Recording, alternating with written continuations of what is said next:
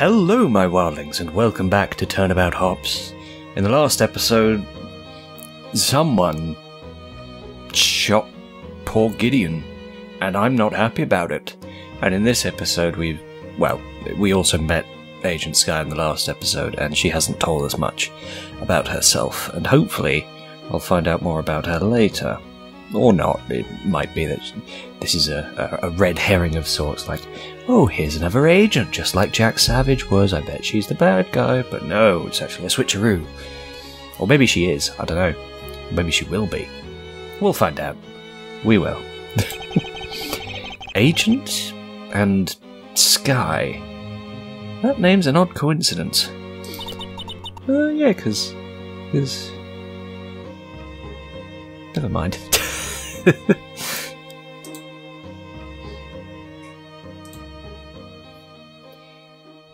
Oh god, I've completely forgotten the voice I did for her now as well. It's a new recording session and... oh... I don't know. Let me go check back my old footage. Well, I just looked back on my footage and it looks like I didn't really give her much of a voice at all. My female voices aren't very good, because I don't really happen to have one. Actually, I do have one, and it's the one I use for every female character. Clawhauser, get over here. Hey, it's Clawhauser. I'm here, Miss Sky, and... oh! Humans! I haven't seen any of your kind in ages! Humans? How curious. My agency will be watching you. Outsiders with interest, I think. That doesn't sound good.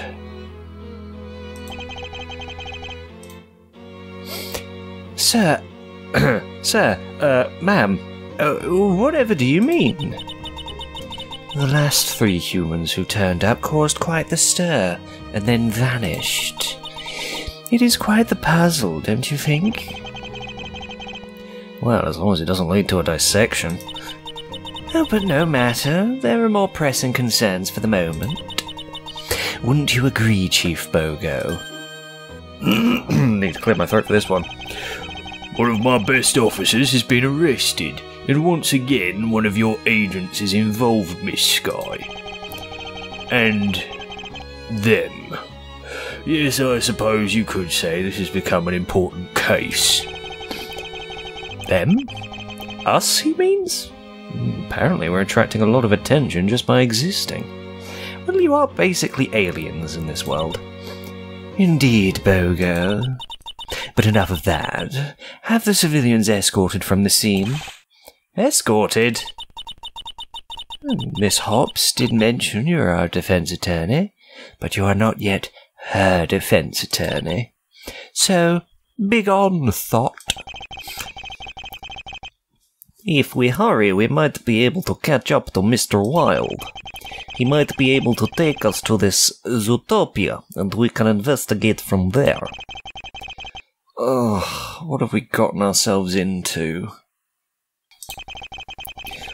Whatever this case may be, we are here now, whether we like it or not. I know. Alright then, let's hurry. I could have done a much better reading of that. An attempted murder. A new world. Is Judy innocent, as Nick Wilde claims? Who was that agent we encountered? Whatever the case may be, tomorrow this story truly begins. To be continued. Immediately. Nick and Judy's apartment, January 5th, 10 AM. I don't know if you've ever seen the Simpsons movie, and this is a minor spoiler for like one of the jokes. They did that in it, and it was so funny to me. I just loved it. To be continued. Immediately. Still in this apartment, huh? I'm still here then. I half thought I'd wake up back home, but I guess not. Rather, I'm in a guest room of a home belonging to a bunny and a fox. Wow, I never thought I'd think that to myself. I'm still not used to this, and probably never will be. At least I can still sleep next to Gavin. He's very comfy to cuddle with. Good morning, Forehead. Is your mind more at ease now that you've had some sleep? Sure. No, not at all. When it comes to bluffing, my see-through friend... I see. When it comes to bluffing, my see-through friend, you are no Phoenix, right? That's a bit of a tongue twister on its own, especially when I'm doing an accent. That's not necessarily a bad thing. It is in your line of work, but forget about that business. I assume you were paying attention as to what happened yesterday. It's a little hard to forget. I remember that fox, Gideon Grey, was shot and taken to hospital. Very good. And the weapon was a police service pistol. One belonging to Miss Hobbs, that pleasant bunny we met on arrival. Seeing as she was caught at the scene, it's an open and shut as they come. Yeah, I can see that. And yet... she swore that she was innocent, and Nick Wilde also believed she is. I mean, I've only just met these people. But I should talk to her first. I mean, isn't she meant to be a friend of Mr. Wright as well? I'd like to talk to her in person. I'll head down right away. Oh, you didn't sound so enthusiastic yesterday. Yeah, well, my head's all over the place. But I am a defense attorney. I should at least hear her out. Well, that's the spirit. It's about time you broke from your bewildered stupor. Stupor? I mean, in all fairness, I would probably be in a bit of a stupor if I just found myself in another world with talking animals.